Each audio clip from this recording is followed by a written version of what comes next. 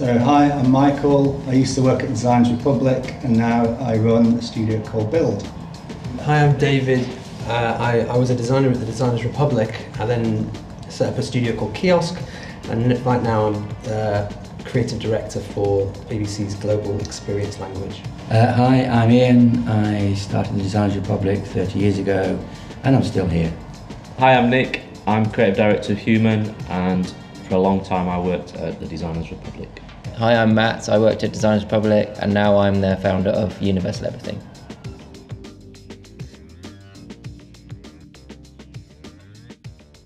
For me, it was just about the record sleeve. So it's about the bands that I used to really like the Poppies, for instance, that you kind of buy, and then it's like, all right, these guys do this, and that's what I was really excited. And what going through college, that's all I wanted to do was record sleeve design. So really, Designers Republic was one of those relative few big, well, not big names, but not big studios, but big names doing really interesting stuff within music.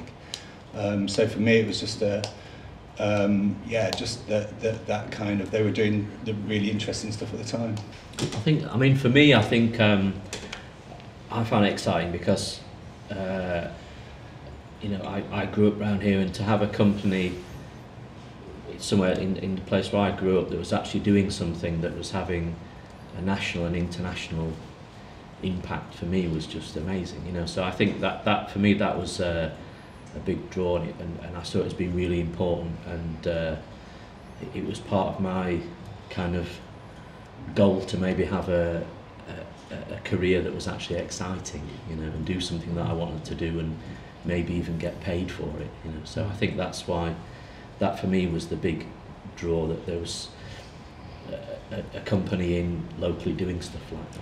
Yeah. So basically, you didn't have to travel that far to. Basically, yeah. I took two buses. Two buses. Yeah. Well, I'm a southerner and I've been up here for 20 years, and I guess what attracted me was the music, just being a huge fan of Warp Records and my brother being involved in it and all that. And then obviously picking up the sleeves, reading the small print and realising that it was all the world of Designers Republic, and got into it through that really. R&S Records, Warp Records, all that. And so I think that's the thread, is the music. Yeah, really, I'd say the same thing. I was a skateboarder and was around the Sheffield scene, but I'd loved Warp Records. It'd been always kind of present for me, and loved all that stuff. And then I got to know Ian and these guys and joined in. But it was definitely the music industry stuff that was exciting, because it was, you had blank canvases to fill in and be artistic. Yeah, which was wonderful. I think that it is the music is the common theme, but at the time it was a different time to how it is now, in terms of the music industry. And so the music industry, it was a playground, and so the music that we designed for, and the people we work with, I think is a common factor for all five of us. And why people might have come, but I think that it also gave us a huge amount of freedom to do what we wanted, and I think that I was all surprised that a lot of other studios didn't do that. But I think following on from when you asked about the ethos was that if you come to Designers Republic, you come for a particular reason, and we will give you the design that we think that you need. And so there was a large amount of autonomy, and that's why it's kind of fun, and we kind of went out together and things, and so it was like designers hunting in packs. But I think so. The music is an important thing, but I think it's also the fact that kind of we, right from the beginning, purely because, as I said, we didn't set up a design studio as a career. It was always about doing what we wanted to do. We created a lot of space, and we created a kind of a general sort of sensibility that people that came to us expected us to do what we were going to do, rather than trying to direct us. I think the other thing that I noticed when I joined was most design studios just design something and keep fairly quiet about it, but it was very much like almost a broadcaster, the way it just emitted so much stuff beyond the work for clients and bands and stuff, and just the amount that was peripheral stuff which kind of built the world around it, the way we kind of put credits everywhere, and it just turned into a kind of But brand association. So a band would align themselves to Designers Republic, and you get this kind of into.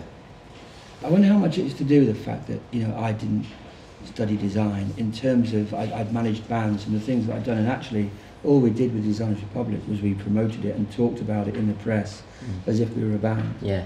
Not definitely. pretending to be a band, but you know, we were always more interested in what we were doing than what somebody else was doing. And if people would say, what other designers, you know, do you like? There was a genuine sort of kind of blankness because we worked and we went out together, and we, you know, and we were in Sheffield away from, you know, a lot of other sort of media industry.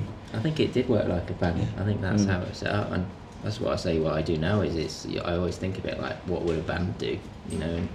And it's that sense that, in a way, each of us, the way we worked, we were all kind of operating under that band name, that individual kind of musicians all feeding into like this one.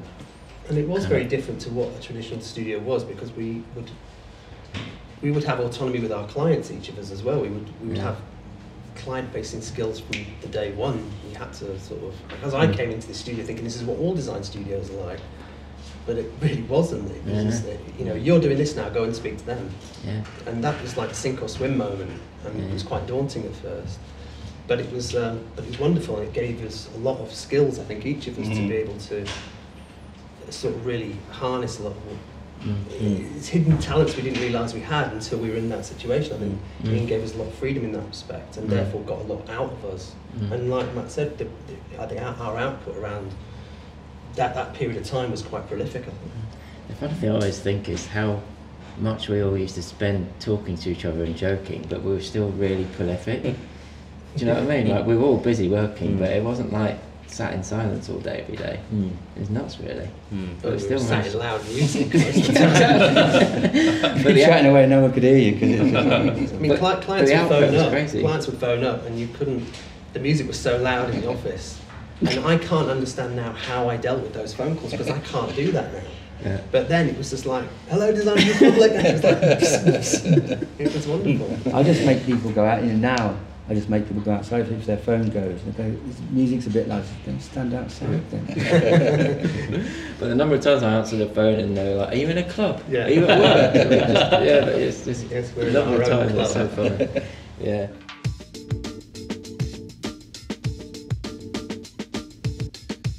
Yeah, I mean, we got asked, in early interviews, got asked some really sort of, you know, dull questions. And I remember one of the first interviews we did with somebody from, I think it was Design Week, and they kind of said, oh, it's really great, you know, in a kind of, I'm trying so hard not to be patronising, but I'm not doing very well, you know, kind of way of saying, well, you know, like, oh, it's so good that you're doing what you're doing in the north and you're not just doing it in London.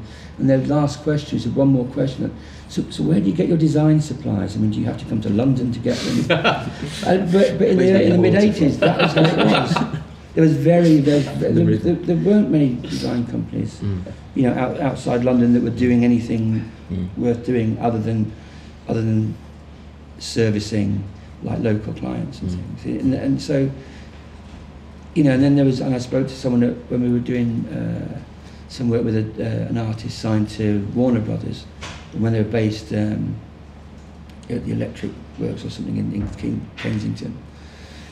You know, and she said, "Oh, I think it's great, and we love working with people from outside London." I said, "Well, who is that?" And she said, "Well, it's you, really." He said, "I mean, but we feel the same, and we were based in the West End, and we've moved out to Kensington." You know, it's a bizarre thing. So in some ways, the anti-London thing was as much a response to kind of, you know, that, oh, it's grim up north, and that it's just, you know, not half as grim as it is down your end. I didn't get the sort of being up north as a thing within Designers Republic. I always just thought it was more about, and obviously I've just moved back up north, and I think what I found really interesting is people are now obviously doing really interesting stuff. And they've been for years, like everybody here.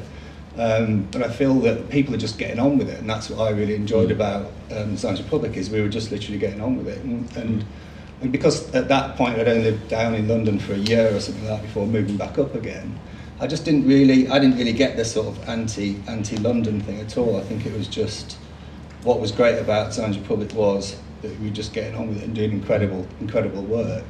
And yes, you didn't have some knob from London or record label, you know, over your shoulder whilst you're doing something. Yeah. Do you know what I mean? That was like Yeah. a huge advantage. You knew that they'd never have the bollocks to come all the way up here. It did Yeah, we're enable getting us on to with get your on with work, it. yeah. It did help us get on with it. Yeah. The fact there was no parties to go to, Yeah. you know, and all Nothing that. to do about the design. No private views every evening and all that stuff. I think Make by, your own by, entertainment. by Yeah, the exactly, mid-90s yeah. though, I think Rock by the clubs. mid-90s, pretty much all our work was from London anyway, wasn't Yeah. it? It's just we didn't necessarily have to go Or there abroad. And do it. Japan. And when we started working more abroad, they all assumed we were in London anyway. And we were getting work with, you know, Signosis, who were Liverpool, weren't they?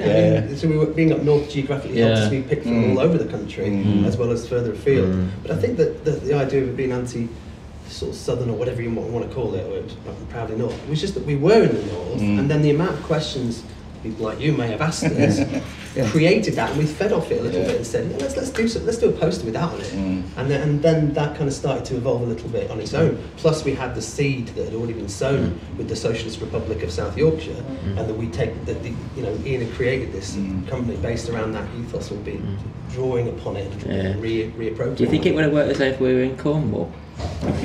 South of nowhere. So my accent would have fit. Just know that.